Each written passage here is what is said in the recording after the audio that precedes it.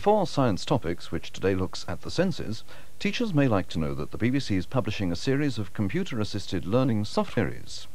It be obtained from BBC Publications, Schools Orders Section, 144 Bermondsey Street, London SE1 3TH. Further details can be found in the leaflet sent to schools at the beginning of term.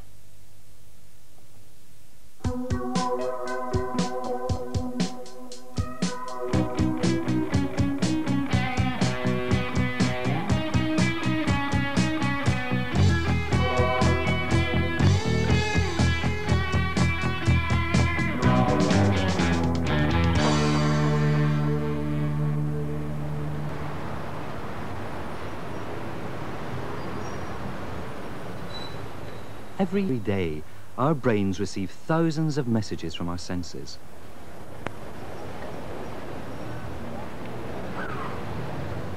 We're restrained about the outside world. Touch is a sense that gives us a direct feel of the world. Our hands are full of touch sensors. They're sensitive enough to feel the weave in a piece of fabric or the texture of skin.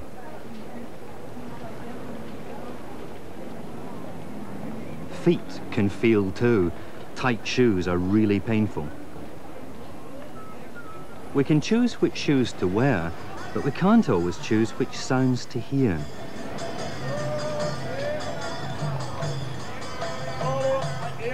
Some sounds carry important information.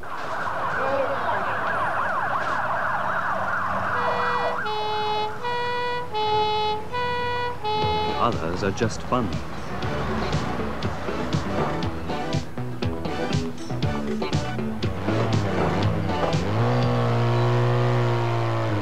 Traffic can be very noisy.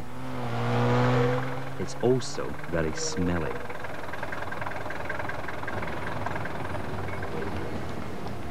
Luckily, we're sensitive to a wide range of smells.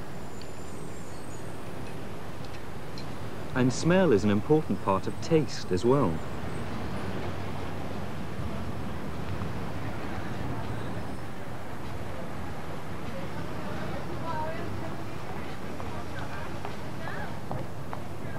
To taste our food, we have to eat it, of course, but we can sample the world from a distance with our eyes.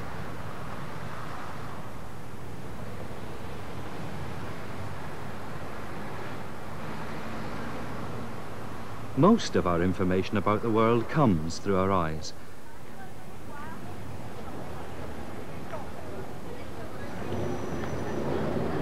It's the sense we depend on most to help us survive in a busy and often dangerous world.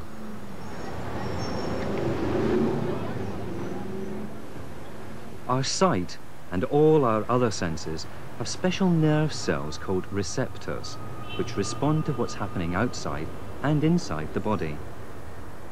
So how does sight work? Light enters the eye and shines on a layer at the back called the retina.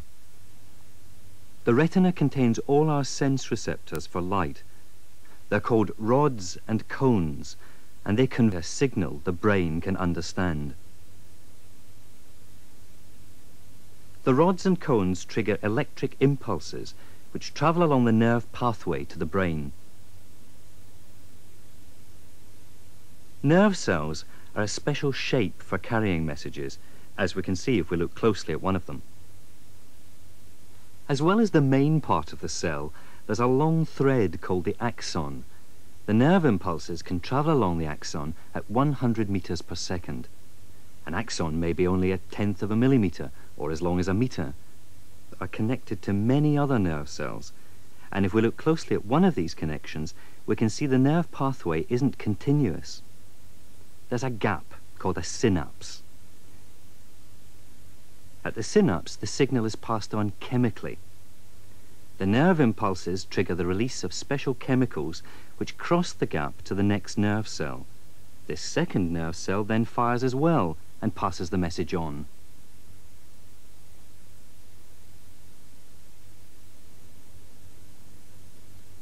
Finally, the impulses reach the part of the brain that processes visual signals, and the message is analysed and interpreted. In response, messages are sent to other parts of the brain and then on to the rest of the body. The whole brain weighs about 1.5 kilograms. It has many complex structures, but most of our conscious thought goes on in the thin surface layer called the cortex. The cortex is only 4 millimeters thick, but it does have a large surface area. This fits into a much smaller space because of its crumpled folds. Up to 2/3 of the cortex is devoted to processing information about the senses. This picture shows only one cell in 100, and each cell has connections with many other cells. Altogether, the brain contains 100,000 million nerve cells, making a very complex communication system capable of processing huge quantities of information very fast.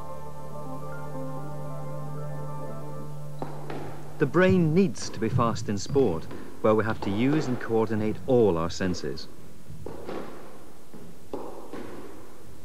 In a fast ball game like squash, you'd think the main thing was to keep your eye on the ball.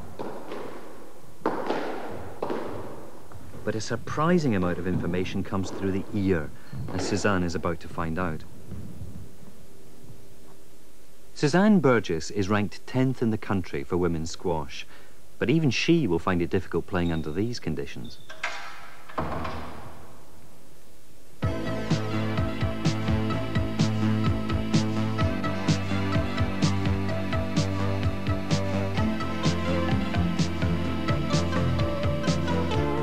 The music conflicts with the sounds Suzanne would normally hear in the squash court, so she keeps missing the ball.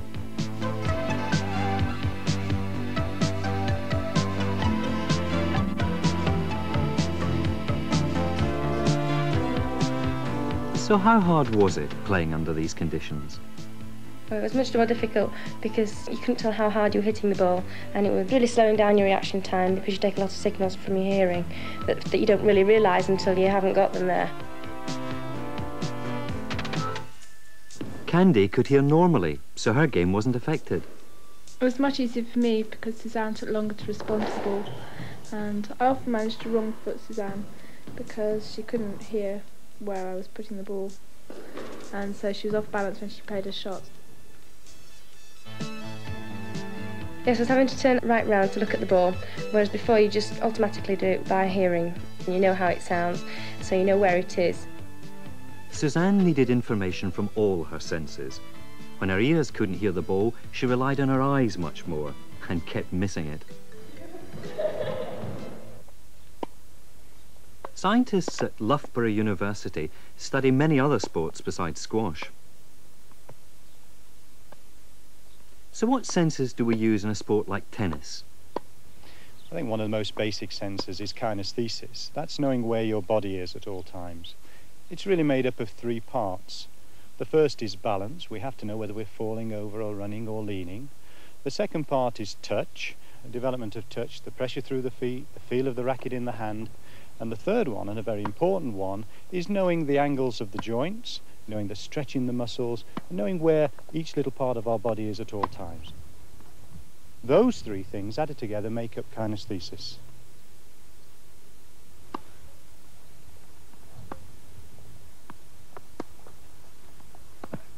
How efficient and fast are our senses? Well, if we take the eye, the reaction time with the eye to see something out there, take it in and recognize it and start some action, is about 0.2 of a second. Now, if somebody's serving very fast, as in tennis, what that means is that we see the ball crossing the net, actually hitting the shot. The yellow ball shows where the real ball actually is. The red ball shows where we think the ball is. The difference between the two is our reaction time. The real ball moves so fast that the delay in our perception of it means we see it at the net when it's already reached us. So how does the brain cope with this? Well, first of all, the brain really doesn't have to cope with all of it at a conscious level. There's a sort of hierarchy of conscious levels. For example, if we look at breathing, we don't think about that at all. It's automatic. And even something like running, we may have to start the action, but then it looks after itself. When we actually get to some of the skills, with lots of practice, we can make the skills automatic so that the conscious part of the brain can concentrate on the tactics.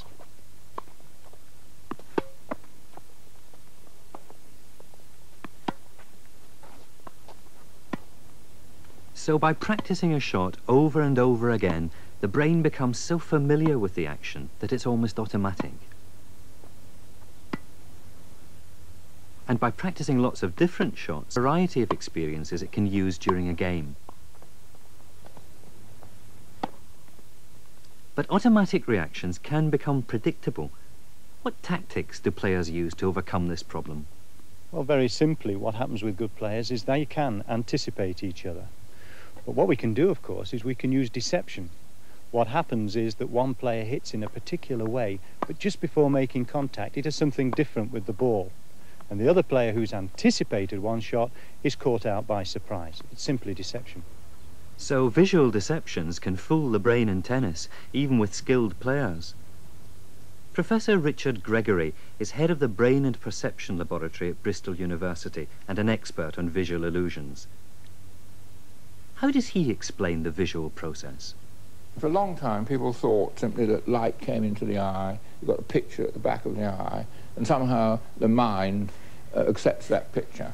Almost like Brighton Rock. You've got a picture at one end, a picture at the other. That's all there is to it. In fact, this is entirely wrong. The difference is that you have to read the picture in the eye, or actually the signals coming back from the eye, action potentials, rather like reading the words in a book. They convey messages. They convey messages of meaning, colour, shape, and we have to put all these signals together, these messages together, to form not really a picture of the world, but an internal description of the world.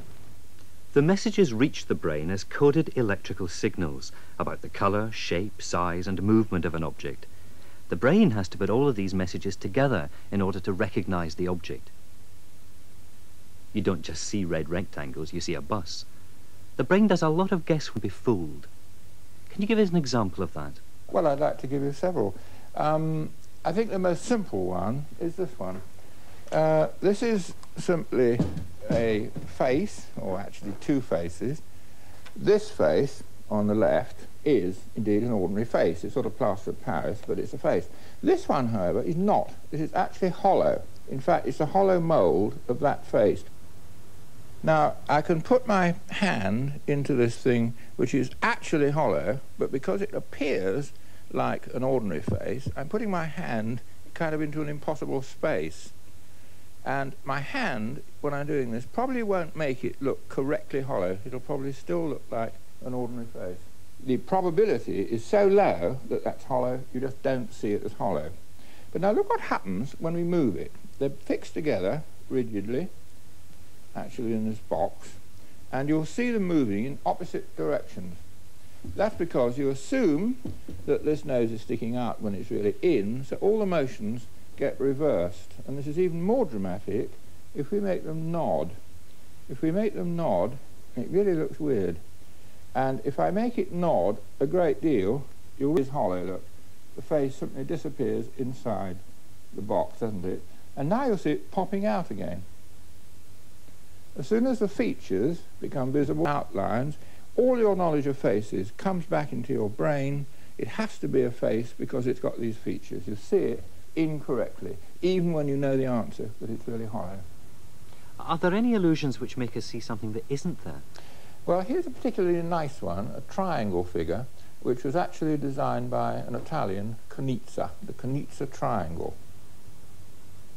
And you'll see it's actually black lines with gaps in, and then little cakes with slices out. And what you see is more than that. You see a white illusory triangle, sort of whiter than white, with edges on it. Now the edges are not really there, the difference in brightness is not really there, and you can prove that by drawing it for yourself, if you like. And we can simplify it and change it. If you change the angles of the slices on the cakes, then we can make a curved illusory triangle And we can actually get rid of the cakes, have little dots, and lo and behold, you've still got an illusory triangle. Not quite so strong, but it's there. The evidence from dots is not quite as good as cakes with bits missing, which are unlikely to occur by chance. So our brain creates a triangle to fill an unexpected gap. Now, some illusions seem completely impossible. Can you explain that? Yes, the tricky one. The world itself cannot really be paradoxical, but descriptions of it can. And perceptions are kind of descriptions of the world, like language. For example, there's a drawing by Lionel and Roger Penrose which looks like a triangle. At first sight it looks like a triangle, but when you look at it you see the corners don't tie up. It's impossible, paradoxical. It's an impossible paradoxical triangle. Well, here's the object that is impossible, although it actually exists, made of 3 pieces of wood, just as impossible as the picture. Now, there's a space here which exists in the model, but not in your brain. I'm going to put my hand into that space. If I move my hand like that, it looks pretty jolly odd, doesn't it? Because that space is simply not in how you see this thing. I'll do it again, like that. So let's see how this is made. I'm going to rotate it, and you'll see that it's not really a triangle at all. It's an object like that, spread out in depth. But when these two are lined up, you assume they're actually touching, actually at the same distance, and that's why it's so odd putting one's hand in it. You've got a false assumption, and it's a false assumption that is generating the paradox, the impossible perception. Let's bring them back again, and then you can see it again. Impossible, although you know the answer, which I find quite worrying. This paradox is resolvable. We managed to make it, but some are not. Now here is an animation of a picture by the Dutch artist Escher. Can this be made? Can it be resolved or not? I don't know quite whether it's possible. Maybe you can think how to do it. So, in some ways, our senses are limited, but we do have the ability to extend our senses. We can extend our sight with a periscope, so we can see over the heads of a crowd.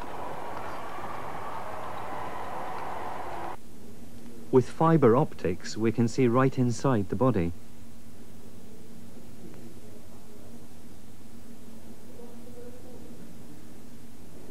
We can't hear ultrasound, but it can be used to scan a baby in the womb and then convert it to a visual signal.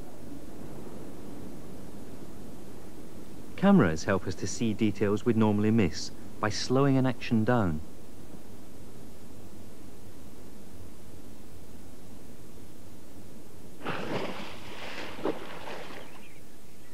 Or by speeding a slow process up.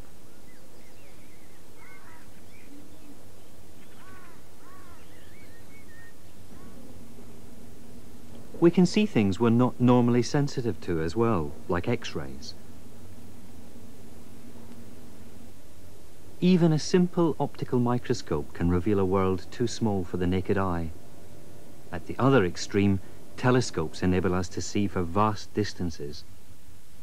By using scientific instruments to extend our senses, we can see beyond our world to distant galaxies. But we still need the brain to analyze and interpret the information.